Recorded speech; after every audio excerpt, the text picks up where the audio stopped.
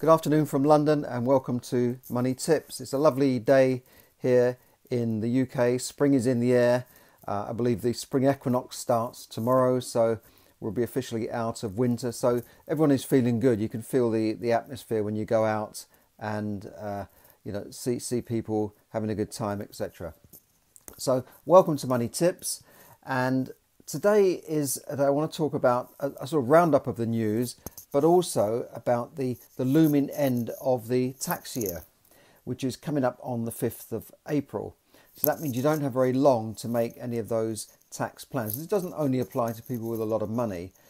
You can use things like ISAs, individual savings accounts, which are tax-free, lifetime ISAs, pension contributions, marriage allowance, which is not always claimed, and tax relief on working from home if you've been stuck at home during the coronavirus.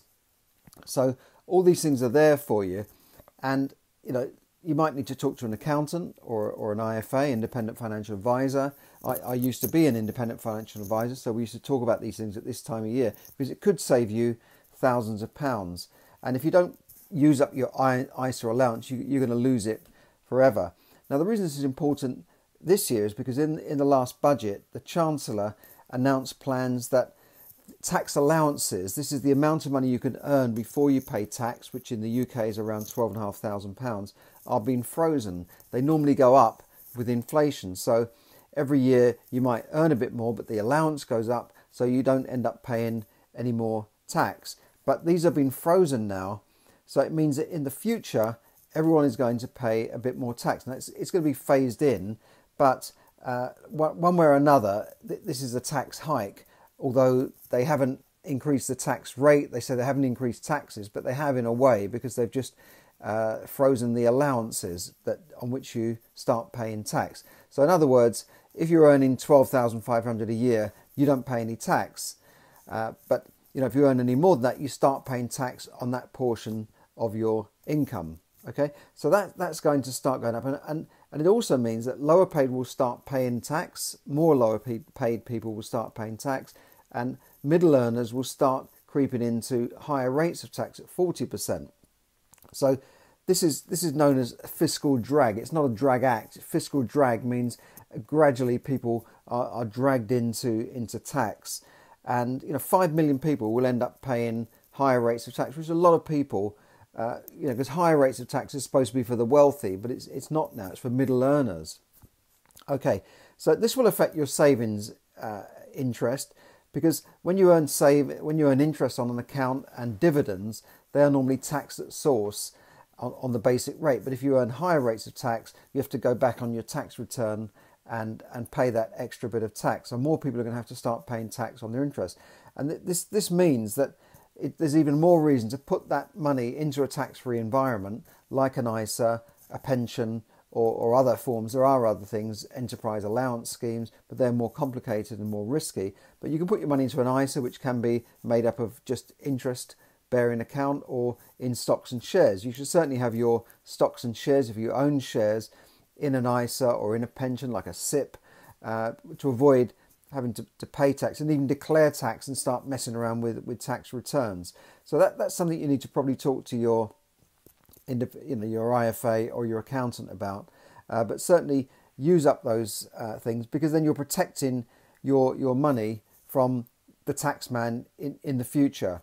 And once if you don't use that allowance into your ISA, you lose it forever. You can't kind of backdate it. So it's important now. You've only got a couple of weeks. This is for people in the UK, but it might apply to people in other countries who've got similar tax regimes. There's always types of schemes like this, like pensions, where you can utilise these things to save tax. Even if you're only putting a few £1,000s in, it will still, that money is then ring-fenced against tax for the future. And some people have got over £1 million just in their ISAs because they put their maximum amount in every year, and it's grown and grown. So it's worth looking at, and even it's tax-free. Even when you take the money out, it's tax-free. Unlike a pension, when you take the money out, you start paying tax on it at your normal rate. ISAs are tax-free, forever. Okay, now tax rates on limited companies or corporations will also increase over the next couple of years, which means that property investors, a lot of our listeners are property investors, they will end up paying more tax because of the fact that their properties are now in limited companies. And ironically, many of these investors transferred their properties into limited companies to avoid paying higher rates of tax as a single sole trader owner. So the tax man is going to get you one way or the other. And it's very expensive to start moving your money in and out of entities like limited companies because it involves a tax transaction. The other thing you can do is look at your capital allowances.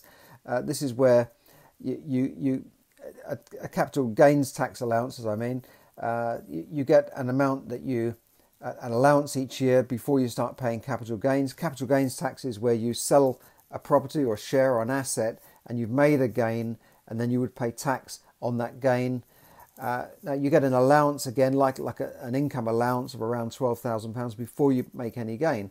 So if you're planning to sell a property or a lump of shares, you can split that by selling some in this tax year and then some after the end of on the 6th of April in the next tax year. So you use up your allowances in those two years.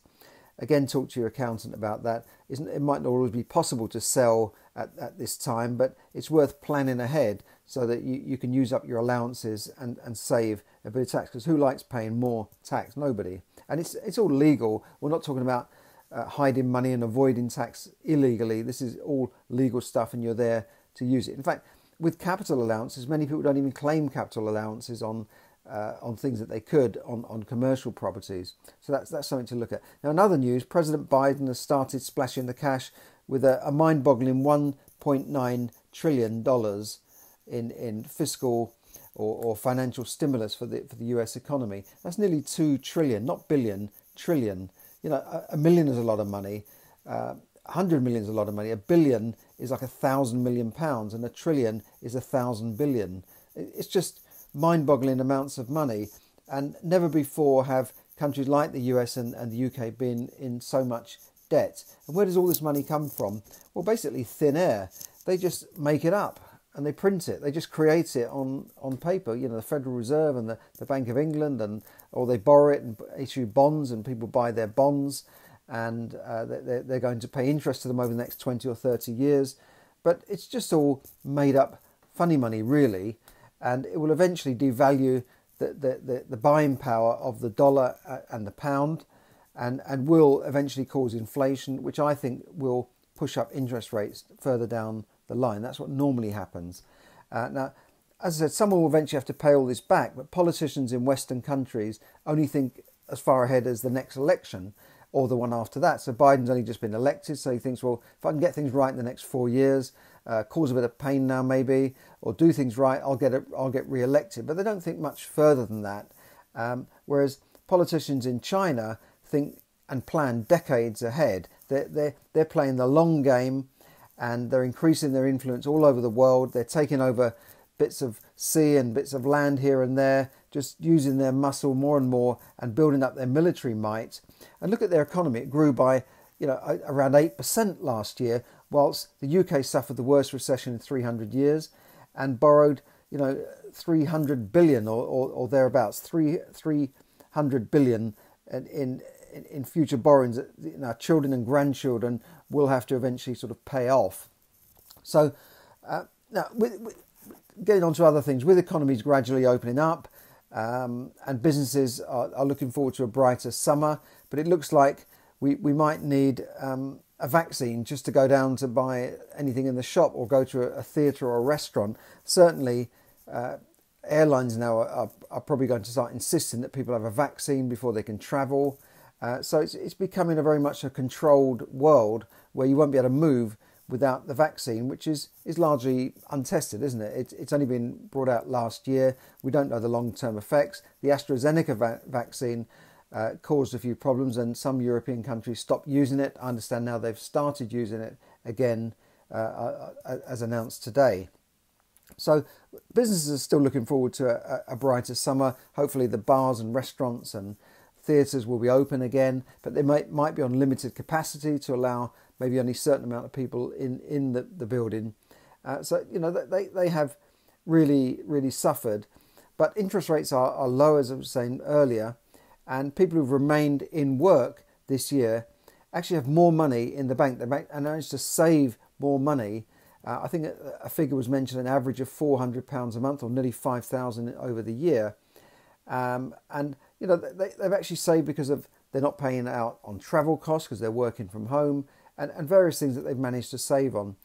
Whereas lower paid workers and self-employed workers in the so-called gig economy, like Uber drivers and delivery people, well, maybe not delivery people, but people who work on a freelance basis have not done so well, and some have suffered badly due to the lockdown. Yes, there's been some government help, but not all of them got that help because they fell through the net somehow, which we've been through before. But despite the optimism, unemployment rates have rocketed, and thousands of businesses have gone forever. I mean, unemployment in the UK went up from just over 1 million to 1.7 million. That's a 75%, 75% increase in a year. And some of those jobs might not come back because companies have got used to using more technology and people working from home. If offices are not open in the city centres, then that affects all the businesses around them. So I think it's going to take a long time to recover from this worldwide, unprecedented shutdown of the economies all over the world. Now, unlike physical type businesses like shops and restaurants, online businesses have been booming even during this pandemic. People like Jeff Bezos and Zuckerberg and the owners of Google and Apple have added billions of pounds or dollars to their wealth. Some have become multi-billionaires. I mean, they're already billionaires already, but some of them are like getting towards the $1 trillion mark now. So they've been doing really well, and good luck to them. But this is because of internet shopping. Right now, there's never been a better time to start a business selling products and services online, especially if you're one of those people that need extra money. Maybe your job's not safe. Maybe you haven't even got a job. Why not start an online business to help you bring in a bit of extra money? It might only be a few hundred a month. It might be thousands a month. It might eventually replace your income. So I'm going to put up on the post here how to make money starting a business from home, risk-free, no capital required, how to do it. Because, as I said, pubs and restaurants are closed. This is going to be a bad time. But, this is a reminder of how vulnerable these type of businesses are. Because people put a lot of their money and their life savings into opening up a shop, for instance, or some other kind of physical business where they need capital and investments and have to sign leases. And during these sorts of periods, or it could be anything, it could be another recession, these types of businesses are especially vulnerable. And because they can't keep paying the cost of running them, they can go out of business very quickly. And because you've signed a lease, often in your own name, that the landlords and debtors can come after you personally and even make you bankrupt. So you've got to be very careful. As I said, at the same time, business owners doing business on the internet or who have adapted their business to online selling, like a food place that has closed their restaurant but is selling takeaways online, they've done quite well. And never in history has more goods been sold on the internet. Even before the pandemic, the high street was already under pressure. Every year, online shopping, every Christmas they'd make the announcement, online shopping is up 10, 20, 30%, and more people start buying stuff online. You just have to look around the streets. There's vans everywhere, white vans, with people delivering stuff. Sometimes you see them deliver 2 or 3 houses in the same road. So, everyone's sitting at home waiting for their stuff to arrive. I still like to go out to shops and buy stuff when you can. So, as I said, these high rents have driven people out of business. Also, this competition from Amazon and Shopify have driven even large retailers in the UK like Debenhams out of business, and successful companies like John Lewis are closing down 70% of their stores in the UK, and they've never posted a loss before. So how does this help you get online? Well, the internet has given everyone a unique opportunity to start a home-based business and to compete with big companies which have previously dominated the markets. Because before, to have a business, you needed a premises. And, the big businesses would take the best premises in the high street, the best sites in the malls, and that drove smaller businesses out of the way. There was massive advertising, undercutting, And, you know, we saw big Tesco's opening up in towns, and they would drive all the small retailers out of business one by one. You look in the high street now, there's no butcher, baker, candlestick maker. Everything's in Tesco's, isn't it? And they're quite ruthless about that. You know, they have these ads on TV, every little helps, and they're all nice people, but they're not. They literally ruthlessly drive people out of business. And now they've even opened up their own corner shops to make it, to add another nail in the coffin to the little guy sitting there 18 hours a day trying to make a living. And so, you know, it's been very difficult for people who the only way they could start a business would mean opening up a physical premises. Fortunately, this has changed. And, you know, you can benefit from this online bonanza, I think it is. And this has affected some of the big companies that used to have the upper hand, because now they have to compete against thousands of small businesses, you know, doing stuff from home and selling goods direct to the public, from them to them. And they do this through sites like Amazon, Shopify, Groupon. Yeah. And there's 5 billion people on the internet potentially. So whereas if you open up a shop, you might get a few hundred people passing by your shop. Now you've got 5 billion people potentially looking at your site. Now it's not as easy that you've got to get people to drive traffic to your site, but potentially it's there without the cost of opening up a shop. So you no longer need to rent a shop, pay high taxes, employ staff, and all these sorts of things, because you can do this. And I'm going to put up 3 simple steps on the post here.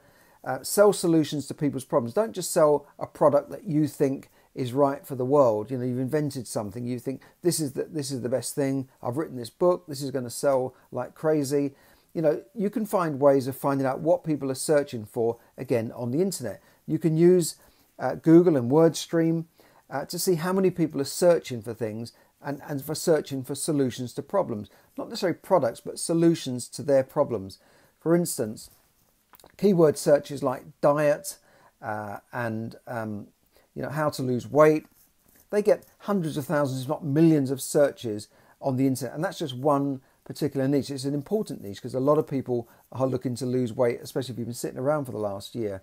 So you can find these things out, and I'll put the links up there on Google, WordStream, Mondova, and find out through your own little market research who is searching for what. In the past, the big companies were the only ones who could afford this type of research. Now you can get it for free and do this, you know, running your own online business. Now, you can get up and running with your online business today, and I'm putting a link with that by setting up a Groove Funnels account, which enables you to set up 3 free websites, absolutely free. You can get an account today. You don't even need to put in a credit card, so you're never going to be charged for that. It's lifetime access. Step 2 is get going and set up your online business. Don't wait, you know, for years thinking about the best product. Just get it going. Open up the account, set up a website. You know, no one has to see it just yet. You can play around with it.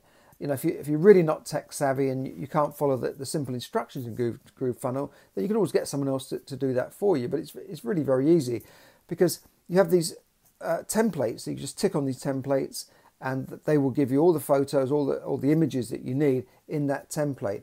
In the past, we had to spend tens of thousands of pounds literally on building one website. It took months, and the design to come back and forward. Everything had to be done from scratch. It's like building things from literally scratch. Now you've got this simple website through Groove Funnels, which can enable you to get up and running. You can actually set up a web page within about 10 minutes, literally, by ticking a few boxes, and then you can go back and edit it. So I'll put a link up there. Step 3 is start thinking about what you want to sell and how you're going to get started. But basically get started. You know, don't hang around for years doing business plans and feasibility studies. Don't worry about scaling it up to become a big company. You know, you're not in front of the Dragon's Den or Shark Tank. You don't have to think about that. You just get something started. That's where most businesses actually really start. They don't do a 50-page business plan. Think about what you want to sell. It could be in your niche, it could be something you're interested in, or it could be through your research you found out this is what people want. A lot of people are worried about health, well-being. That's one big niche. Money is another big niche. But there's thousands of things, you know, from training dogs to keeping fit to you know, learning to play the piano or guitar. All these things are sold online now. So look at that. You know, do have a look at that, and just get started really. And this is essentially how some of the big companies have made profits, by selling, if you haven't got a product yourself, by selling other people's products. You can become a marketer for other people's products. Booking.com, Airbnb don't have any hotels. Amazon helps millions of people sell their products through their online shop. They've got a shop front there. Shopify have the same sort of thing. You can get online and you could look like a big company, same as another company, even if you're a small company, and you can direct ship products through Amazon to people's doorstep. So it's a unique opportunity. This is how Amazon has grown, not by being dominating the market with their own products. They have got their own products, of course, but in the beginning it was selling other people's books. So you can get online selling other people's products, even if you haven't got a product yourself. And you can do that through GrooveFunnels, because they also have an affiliate scheme as well. So you can recommend their product to your friends and family, your colleagues, and earn commission from GrooveFunnels, called an affiliate commission. And there are lots of ways of doing this. This will really open up your eyes. And here's the best part: there's no capital investment needed, no remortgaging your house to buy a premises, no signing leases that are like a noose around your neck, basically. And you can get started right away. You can get started today. What have you got to lose? So P.S. One final thing is that GrooveFunnels have only been launched about a year, and they are not going to give this free access for very long. It's lifetime access for free, but eventually they will, for people who don't get in now, they will start charging for this access. And it's not just a funnel or web page builder. They can add, within the system, you can add in things like shopping cart facilities with taking credit cards. You can add in things like an email system, so you don't have to subscribe to MailChimp or Aweber. You can add in membership sites, so you don't have to subscribe to Kajabi and these sorts of companies. So you can save yourself hundreds of pounds or dollars per month by being under one roof, and you've got lifetime access to it right now. So have a look at the link, click on the link, and get your free account today. So thanks for listening, and I hope you all have a great day or weekend. And thanks to everybody who listens on Facebook. Hi to everyone there. Hi to Cecile there, and everyone tuning in. Great to see you. Please leave a comment or share the post. Always appreciate that. And I'll see you again. But seriously, if you want to get online, do it through GrooveFunnels. I'm using it now, and I'm not a tech genius or anything, but GrooveFunnels is, I think, this type of system is the way forward, because there are companies that will build websites for you. They either charge you a lot of money or they charge you a monthly fee forever. And you think over years, a £20-30 a month or dollar fee could add up to thousands of pounds over 10 years. So this is the way of doing it for free, and it's always going to be free. So I think it's a golden opportunity, and it won't last for long. So do get in on that. And as I said, have a great weekend, stay safe, and I'll speak to you again soon. Thanks a lot. Bye for now.